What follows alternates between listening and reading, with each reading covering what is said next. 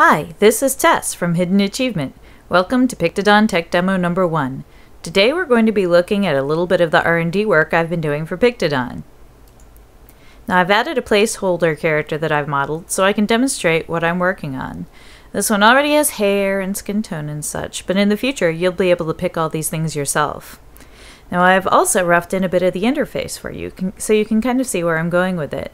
Over here we have our modes. We're currently in create mode, but there's also dress and pose and snap, which we will not be showing today.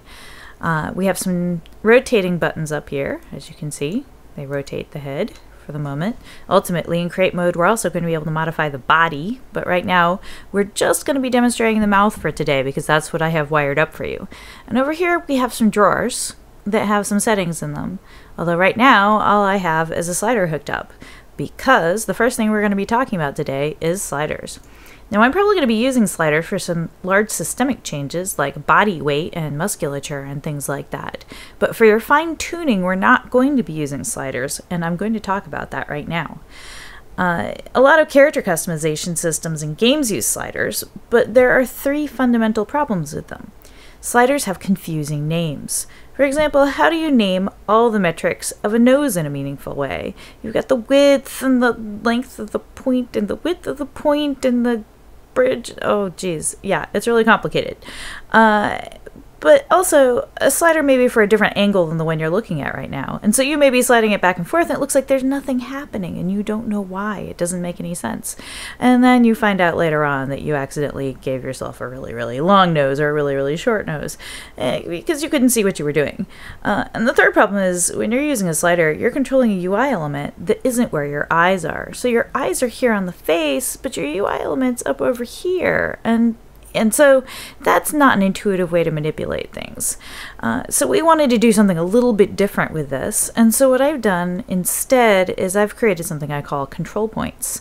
Now I'm going to zoom in here so you can kind of see how these work. As you can see, there's ones with little arrows going right and left, up and down, and these funny ones with what looks like bullseyes on them. Now the left and right ones kind of do what you would imagine. Up and down ones kind of do what you would imagine. It's all pretty intuitive. And these bullseye ones are just for scaling things up and down. You can make them fatter and thinner. All pretty simple. Now it gets even cooler. When we rotate, you can see the control points are just the ones that are relevant to your current angle. And so we have these, which are only relevant to you when you're looking at them from the side. Now let's come back around here and we're going to make a very silly face for you real quick, just so you can see that the deformations are doing what you would expect them to do as though you were using a slider system. So we're giving this character this very square masculine jaw, and we're going to draw out the lips really wide, and we're going to zoom in a little so we can see those scalars. There we go. And then put this up here. And now you see you have a very silly face, but the rest of the face has shaped itself around it in a way that makes sense. And that's our demonstration for today. Thank you very much for watching. Have fun!